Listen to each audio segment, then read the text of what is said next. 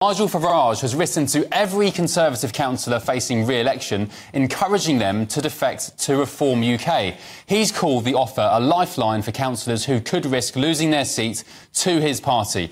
Deputy Leader of Reform UK, Richard Tice, joins me live now. Richard, good afternoon. First of all, let me ask you, why would... It's working already, Ben. It's already working. It's amazing. How many? It's fantastic. Give me numbers. How many? We've got people from Essex to Scotland to the Midlands. Some have come over today. Some are coming over in the next few days, because you've just highlighted the key word, which is lifeline. And these are great people who are real Conservatives who feel they've been completely and utterly abandoned by the wet, woke One Nation bunch that is really the sort of the mainstream of the Conservative Party. But Richard, if you listen to Robert Jenrick, he's sorting that out. He's pledging to leave the HR. He's even talking about mass deportations, which you guys seemingly are afraid to do. So the question begs, if the Tories are sorting themselves out, as Robert Jenrick pledges to do, and if he is elected leader on November the 2nd, I think it is, why would they bother going to Reform? Well, if you follow the betting markets, he's not got a Scooby-Doo of a chance. And look, you can't out Farage. That is the key point. And I think people have realised that you just can't trust the Tory leadership.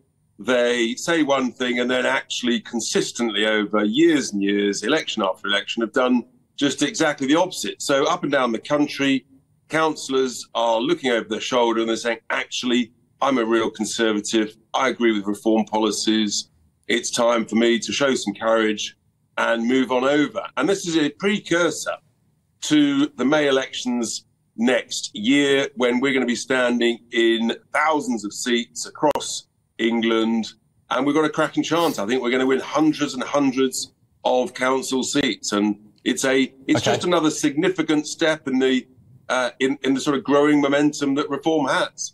Richard, how are you going to be quite frank, how are you going to ensure that lots of these councillors and lower-level politicians aren't just, as we saw in the UKIP days, there were handfuls of them, just a bunch of nutters who would cause you a lot of problems? Ben, you're seriously not calling Conservative councillors a bunch of nutters, are you? I mean, the Conservatives are better called. There were some back in the day. There were some moving to UKIP back in the day, not just from Tories, but we're talking about vetting. Of course, we recheck and re-vet, and vetting is something which it's like an MOT. It's valid at the point you vet, and then obviously people have got to continue to behave. So, but people understand that it's very important to be behaving and using social media in a sensible and proper way. OK, Richard, obviously you're a new MP. You've been in and around Parliament and the Commons for a couple of months now. Let me get your thoughts on this interaction from Kim Johnson MP and Diane Abbott about Chris Cabba yesterday. Take a look at this.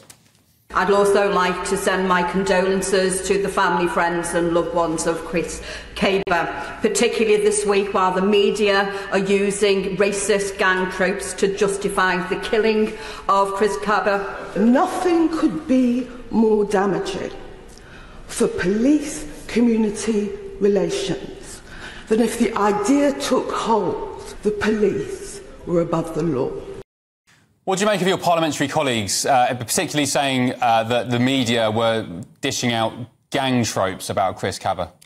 Well, I was in the chamber at the time and I spoke immediately after those two honourable members, and I expressed my clear support and that of Reform UK for the brave frontline police officers and Martin Blake, the sergeant, and his family. That's our clear point. And I asked the Home Secretary, does she still have confidence in the Independent Office for Police Conduct and the Crown Prosecution Service, given that even the jury wrote a letter to the judge they wanted read out, but the judge ridiculously refused, expressing astonishment as to why this case got to court. They dismissed it quite rightly in 3 hours. And we, the public, Ben, have been completely gaslit. If we had been told the truth, as opposed to having a cover-up about the violent, gun-toting, stabbing, fearsome gangster that Mr. Cabba was, if we were told that early doors, you wouldn't have had the community tensions, you wouldn't have had the protests. Yeah, but Richard,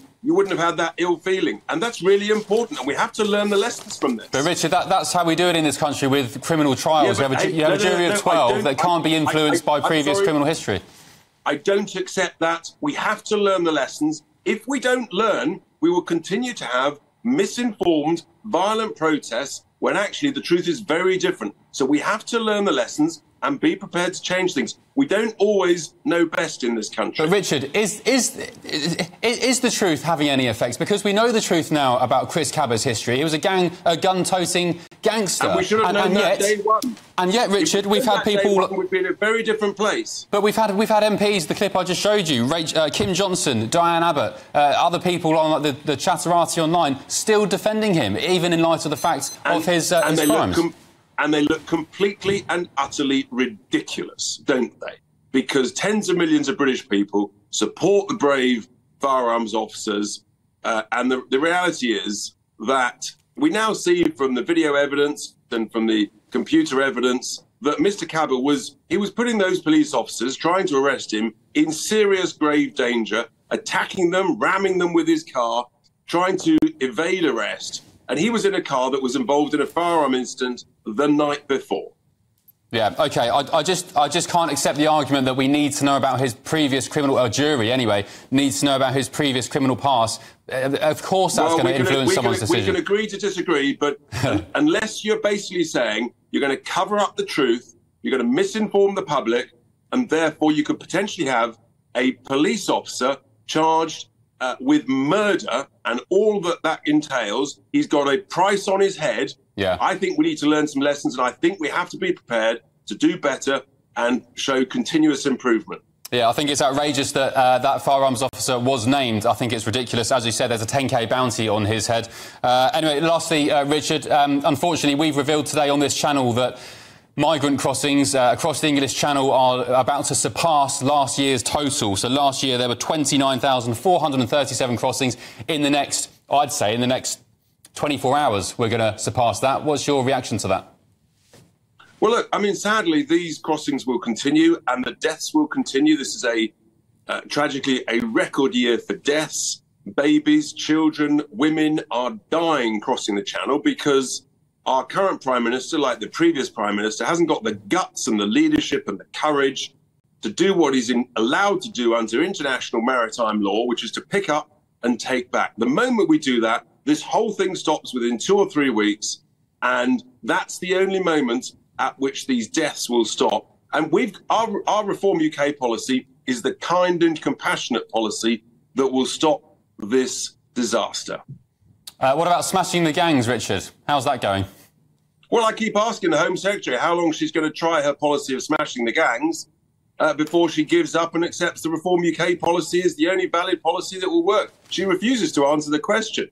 And that's because the truth is she's got no idea. I mean, whether it's 6 months, 12 months, at some point, they're going to have to capitulate. They're going to have to stop the deaths and pick up and take back. And actually, of course, France have a legal obligation to do that under international maritime law, which they're in breach of. So you keep mentioning this maritime law. What is it? The UN Convention on Laws of the Seas? How would reform do it? What is it? It's the 1982 UN Convention of the Law of the Sea, as well as the 1974 Safety of Life at Sea Act. I've read both of those treaties. Pretty dry old read, but I know the exact clauses under which we've got the ability and the legal right to do that.